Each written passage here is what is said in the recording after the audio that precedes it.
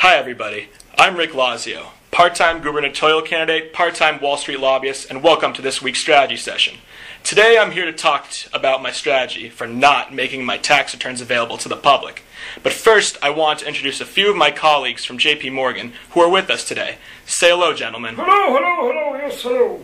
I've been claiming for months that I'd make my tax returns available at the appropriate time. In fact, I've been making that claim for over 200 days. If the press keeps letting me, I'm going to keep making that claim for at least another 100 or so days. Because the truth is, I don't want anyone to know how much I made over the last decade lobbying for Wall Street. I certainly don't want any voters to learn the size of my taxpayer-funded TARP bonus. So my strategy is simple. I'm going to say I'm going to make my returns available, but I'm going to bank, pun intended, on getting away without having to do so.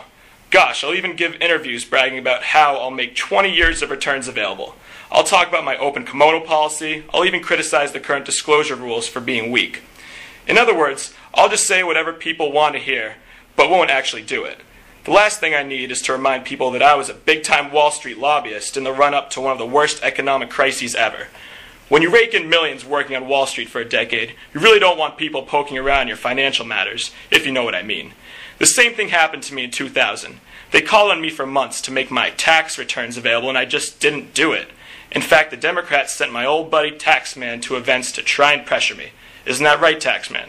Mm-hmm. So the way I see it, why should I start making my tax returns available now? Okay, so to review. I'm avoiding making my tax returns available because they'll reveal that I didn't just help kill the economy during my time as a Wall Street lobbyist. I made a killing as well.